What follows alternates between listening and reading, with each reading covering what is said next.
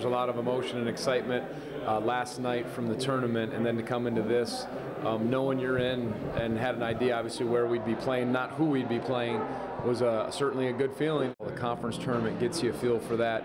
We just talked about, you know, the last months, you've heard me say it a bunch of times, try not to overcomplicate it. You know, you just prepare well, improve in this, and then when you get to the game, you play to win, and you always acknowledge at this level, teams that are in, anybody can beat anybody, and you can beat anybody, and you just, you know, people project and do things, this and that, and I say you take care of the first one and try to be as ready as you can, and we know that's always the right step.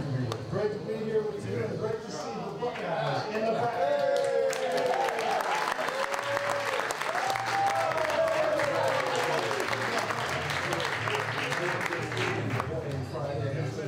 You know, you always like when your fan base can come. Those things all matter. So we've been in Raleigh a few times and been in Charlotte. So like I said, it's nice to be able to hopefully have great support there. The depth of the league, it was a really high quality league this year.